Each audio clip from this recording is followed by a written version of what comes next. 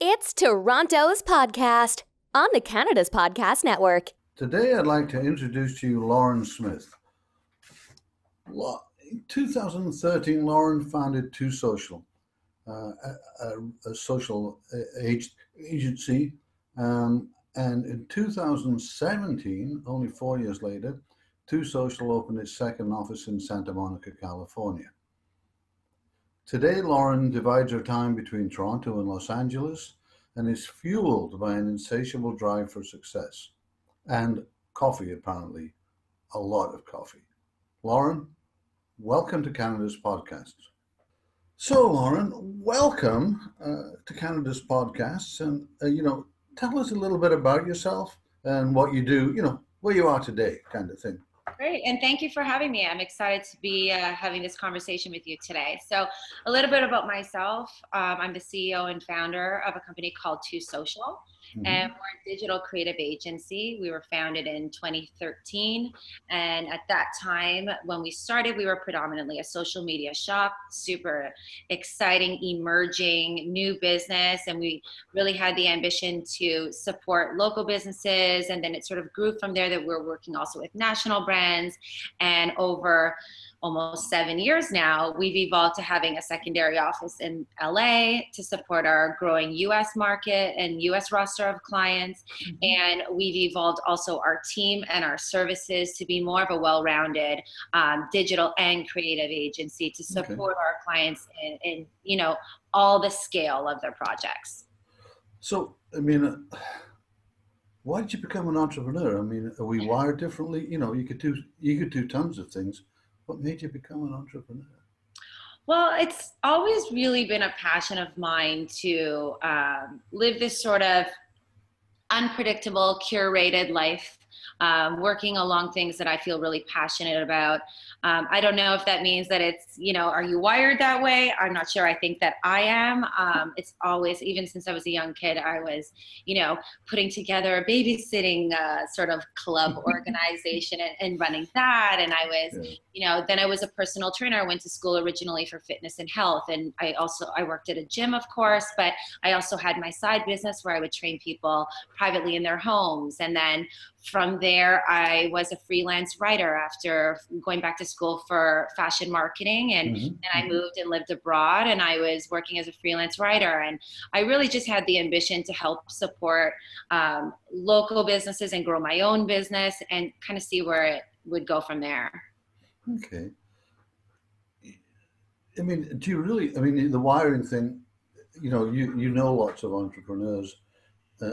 Are we wired differently, or I keep asking everyone that. I'm just curious. I think you have to be slightly wired different to be able to live kind of in a world that can be sometimes unpredictable. You have to have a thick skin. You have to be willing to take rejection gracefully and rise above it. So I believe to that degree, you have to be wired differently. I'm not sure that a lot of those traits can be learned or taught, but yeah, perhaps. I come from both a mix of a family of both entrepreneurs and business owners, as well as people that were really passionate about the jobs and the people that they worked for. So it's certainly not for everybody. I think that I just always had it in my mind to build something and be involved in something that I created and seeing it through. Now, you've recently opened in LA. But this is Canada's podcast, so but I'm going to ask you the awkward question. What are the benefits of doing business in Toronto, Canada, rather than building a big empire or big office and becoming US based, if you like? Well, the nice thing about working in Toronto, besides that it's home, love it, is really I feel that our services allow for us to partner with clients, help them grow their business. So if I'm able to help a business thrive within my community and within Canada, then it's such a great accomplishment. It feels like a contribution as well to the community. So I think for me, that would be the biggest benefit of having a Toronto-based business. Why would you recommend Toronto to others? we've got people listening to this Yeah. across Canada. Actually, you know, about 30% of our audience is from States as well. So why Toronto versus LA versus San Francisco versus Boston, whatever?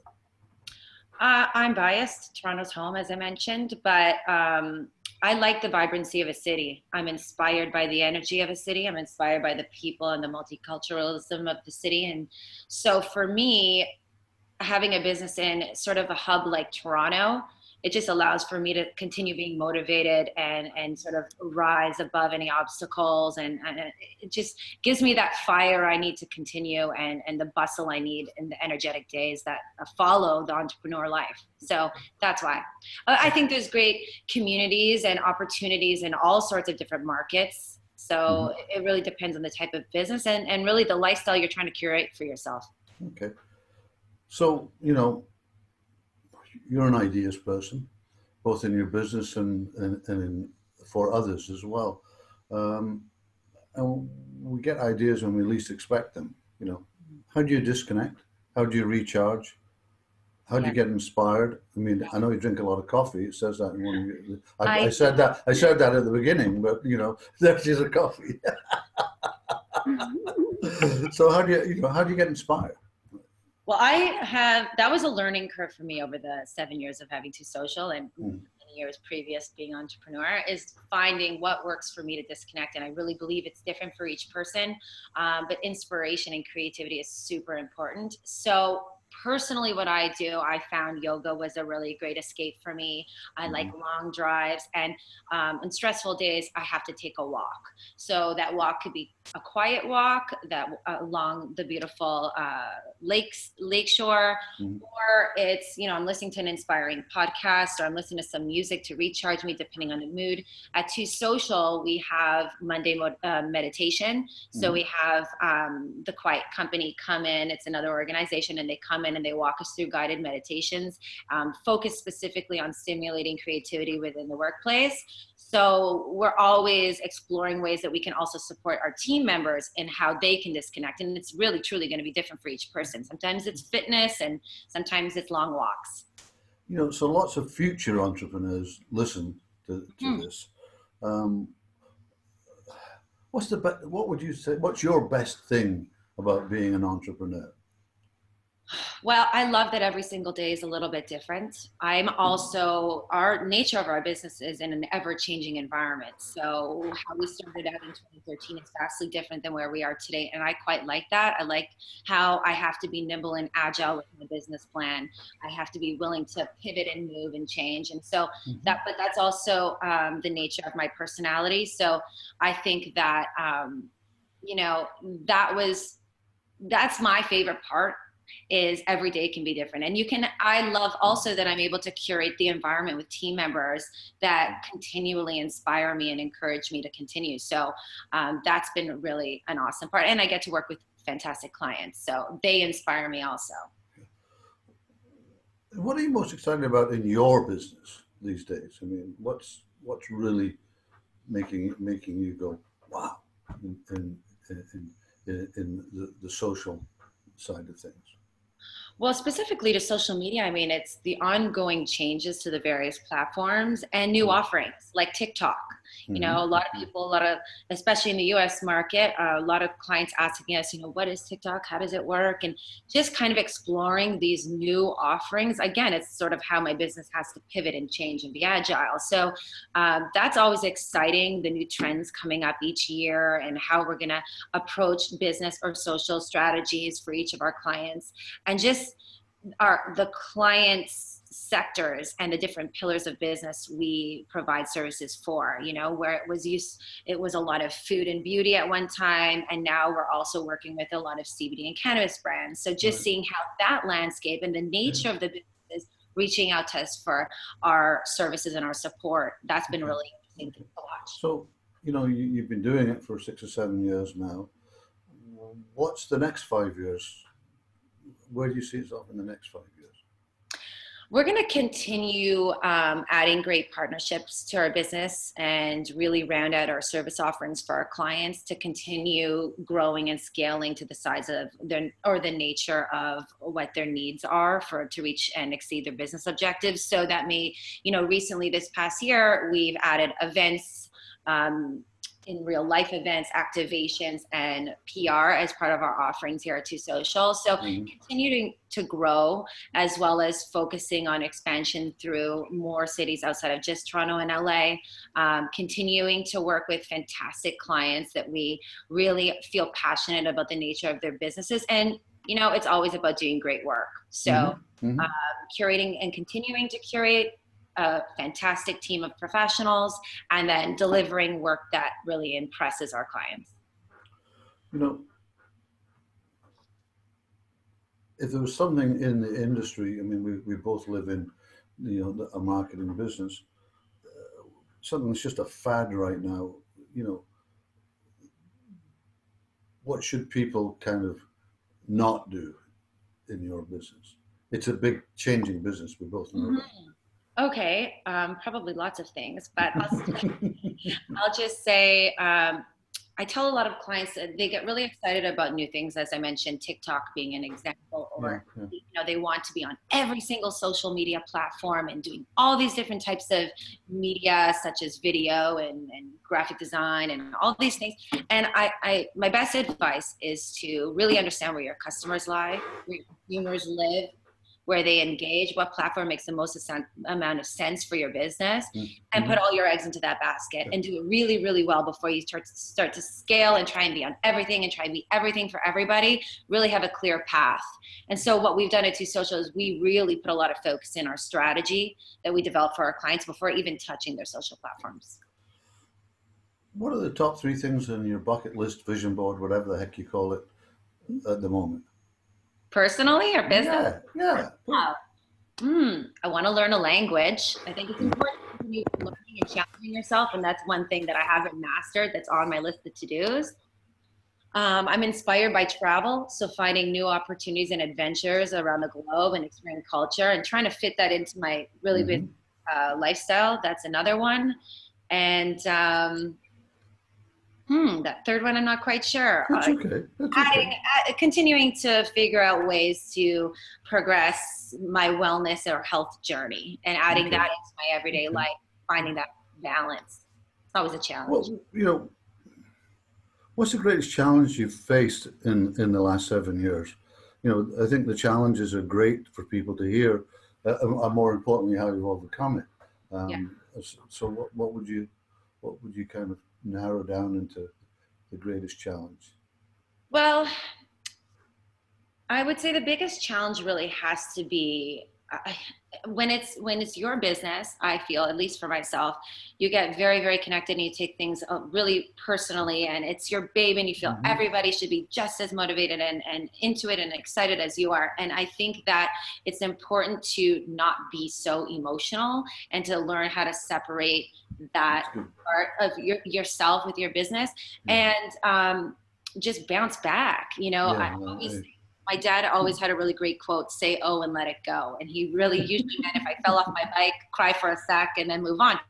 But that relates to business also. You have to have a bit of a thick skin. You have to have a really short memory, and you have to be resilient. And that's been, honestly, it likely still is something that I'm learning throughout this journey. Yeah, so let's kind of move into some of the lessons that lessons learned that people can learn from you, basically.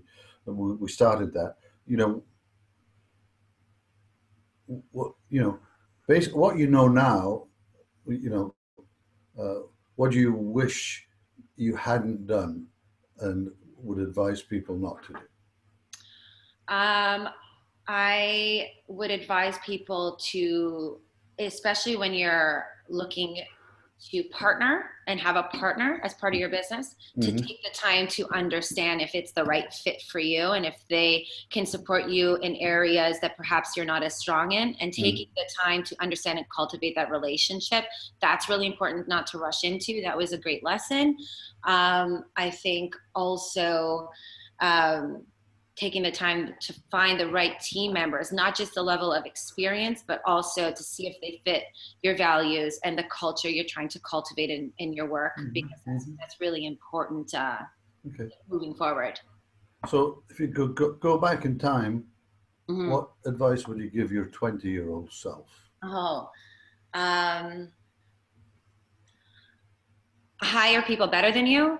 Hire people, and you cannot do everything yourself. So hire people that can best support you and help you reach the goals that you hope for your business. That would be the best advice I'd give myself. It'll help everything scale a little bit faster. What's the best piece of advice that you've been given that you've taken to heart and applied, if you like? So many. I have a group of people I call my board of directors that really touch base on. So, I mean, as I mentioned before, say, "Oh, and let it go" was a really great quote because it's so simple, but it just reminds you to be resilient and not give up. And it's really just that phrase you always hear is just don't give up. It's so true, because there's always going to be really tough days. You as a leader have to come into your office or your environment and hope to inspire and raise the sentiment in your office every single day. So you've got to leave your personal behind, sort of separate church and state. And so that's probably the best advice I can hope. Okay, so I'm just going to move into some rapid fire questions. So so don't think too much, just boop, okay. Uh-oh. If you weren't doing what you do now, yes, what would you be doing instead? I'd probably be a life coach. Life coach, okay. What books are you currently reading or listening to or whatever? And what would you recommend to our audience? I'm currently reading Born to Lead by Brené Brown and Talking to Strangers by Malcolm Gladwell, both really cool books, both very different. Yeah. For entrepreneurs, a really cool book that I liked because I thought it was super current in talking about social media and digital was Crushing It by Gary Vee. Also really like his podcast. Also really like yours. Thank you. And I mean, of course, Tim Ferriss is always. Yeah, absolutely. Good. Are you a morning or a night person? A morning person. What time does day start? A little bit before 7. Yeah, okay. If you had to pick one word to describe yourself, what would it be and why? You can pick 2 words if you want. Okay. Energetic. Okay. They call me the Energizer Bunny here, so I'm going to take it from that. So energetic, might be because of coffee, and authentic. Okay, those are good words. Those are good words. What's keeping you up at night? If anything, maybe nothing's keeping you up at night. Oh, no, things keep me up. I would say what keeps me up is I create a goal list every single year of things I have to get accomplished in that year. And now now it's November. So that's what's keeping me up right now. I have a few on my list I have to get done before you'll have to travel. What's your favorite place in the world? Italy. Anywhere in Italy. Anywhere in Italy? Okay. Yeah, drop me anywhere and I'm with a plate of pasta and I'm good. Yeah, I'm France, but that's okay. France is nice too. I've said that before. So, what are the 3 non-negotiables that have to happen in your routine? A morning routine, evening routine. You sound like a morning routine person. Yeah, non-negotiables, definitely a coffee. Second would be a phone call with a loved one. I think that's really important. Keeps you centered. And third, I like to call it the time that I sit for a sec, meaning a couple minutes for yourself. That could be a lie down, that could be a walk, that could be a workout, whatever it is, but a moment to yourself, not work related. 5 minutes, 10 minutes, an hour, it doesn't matter. Yeah, with me, it's my stop and think is the beginning of the day, and I take usually about 30 minutes just to uninterrupted stopping and thinking. Good. So it's good. Call it meditation. I don't like to call it meditation. That's way too whatever. It's the sit for a sec. And we're coming to the end, and the end is, there's a small tropical island, which you would love, in the middle of the ocean with only one phone booth, no internet. We drop you off there. There's no technology at all. How long would you last? And what would you do before you called us? Well, Philip, there's so many variables. Is there tsunamis coming? Is there food available to me? I don't know. You know, um, so I like alone time. So I would probably last at least a couple of days. I think I'd be okay. Yeah. I don't know if I can build a fire. So all of those survivor aspects, I'm not sure. Mhm. But anyways, couple days, no problem on my own. And then to make that phone call, I'd probably call my mother. Okay, that's good. Yeah. That's good. That's good. Okay. Um, Thank you, Lauren. That was a really, you know, Thank you. that was a That was really amazing. fast 30 minutes. I can tell you, it's been a lot of fun. How, if someone's got some questions, how can listeners get a hold of you? Yes, for sure. And I mean, thank you so much for taking the time to chat with me today. I love what you're doing and inspired by your podcasts. If people would like to learn more about Two Social, feel free to check out our website, twosocialagency.com, or following us on Instagram, and myself on Instagram as well. It's at Lauren Maria S. Okay. Okay, Thank you. Lauren, thanks for coming on the Cannabis Podcast.